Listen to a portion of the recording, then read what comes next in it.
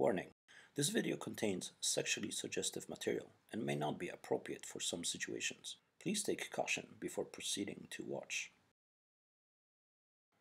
Let's talk about sex. Actually, fellatio to be exact. The act of orally pleasing the male reproductive organ. Whether you are a dashing gay lad eager to please his male sweetheart, or whether you are a dedicated female passionate love giver, the act of fellatio comes with certain risks one ought to keep in mind. One of such risks is that of choking and possibly even vomiting. Now, there are many ways to deal with such issues. Here we will focus specifically on the angle of approach. The direction one takes while stimulating the object of love is important. Both too steep and too shallow can result in uncomfortable mouth-to-member experience. To solve this issue with mathematics, we must first determine the shape of the male instrument.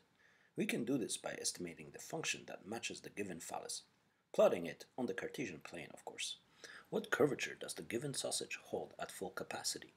With this established, we can then determine the precise angle by solving for the tangent of the function, which can be determined by taking the desired point and some other point of the function of the phallus. Then we reduce the distance between those by using this simple equation. And by doing this, we solve the slope or the angle of any point along the shaft. This is also known as taking the derivative. We now know the safest angle of engulfment at any point of the process. Knowing the derivative of your lover's pipe definitely allows for a delightful experience. Determining the angle of approach isn't the only situation we might encounter that requires our knowledge of math.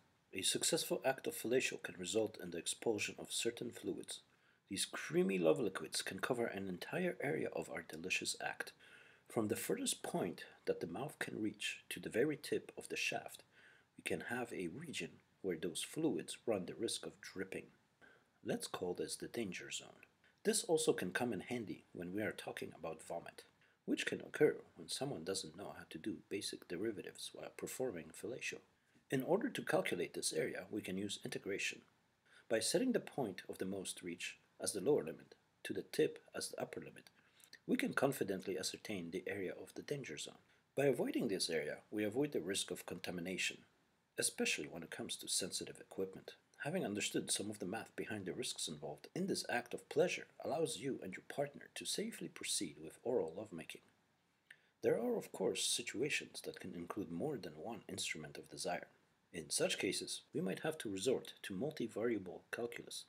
This, however, is beyond the scope of this simple video. I do hope you had a fun time watching it, and I also hope I managed to share something educational and useful.